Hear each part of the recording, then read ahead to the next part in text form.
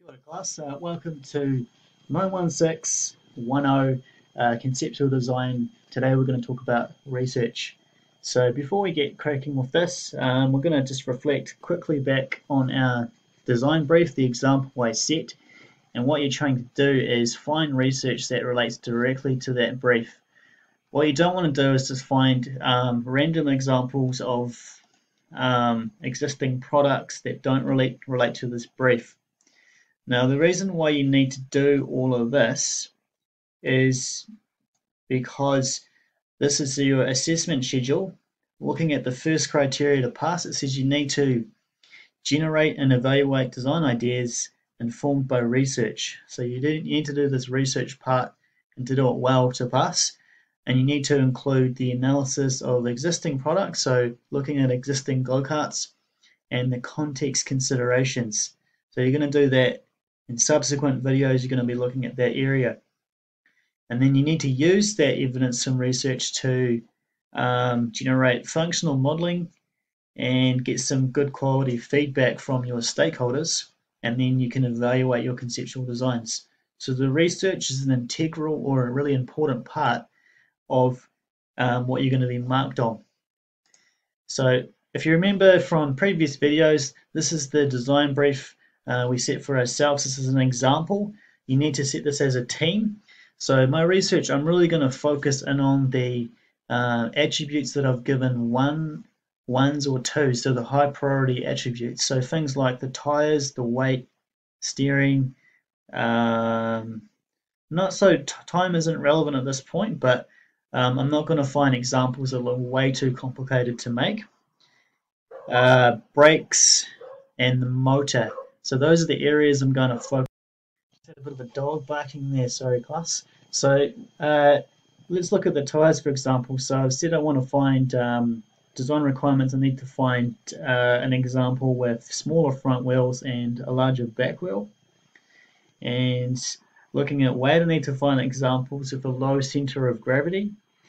Looking at safety, I'm looking for examples that have roll cages.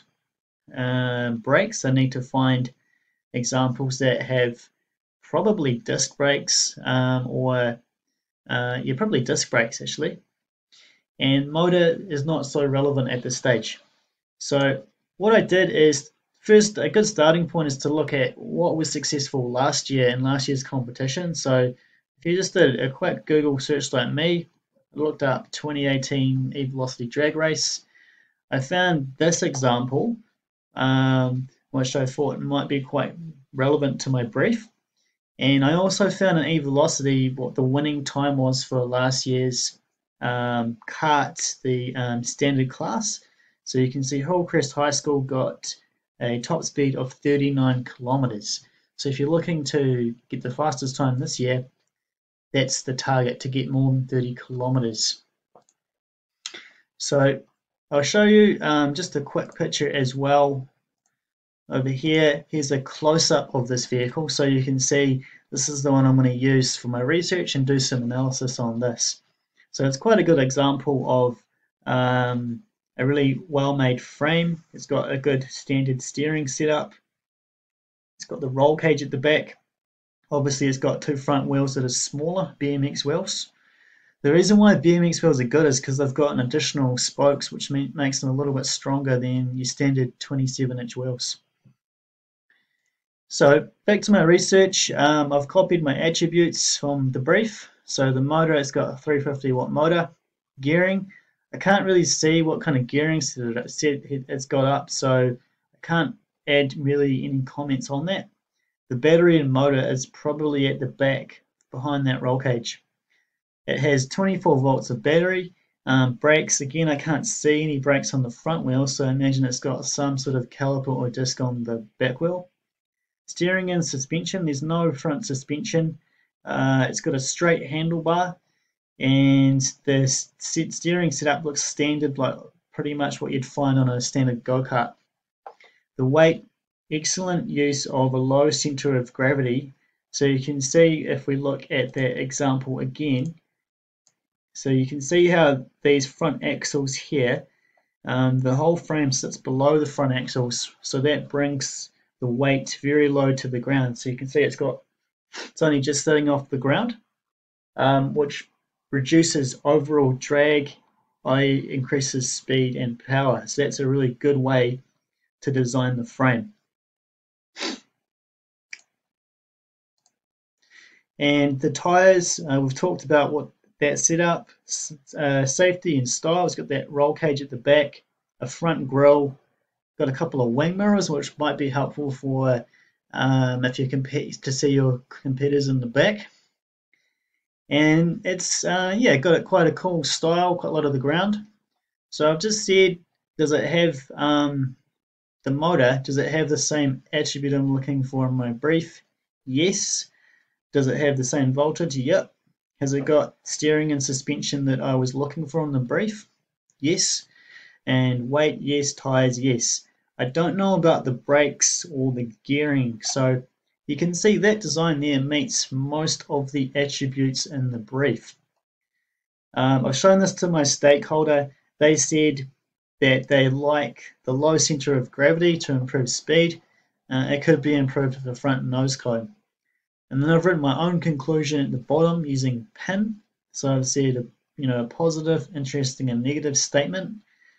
I thought it had good low center of gravity, would make it fast and reduce drag.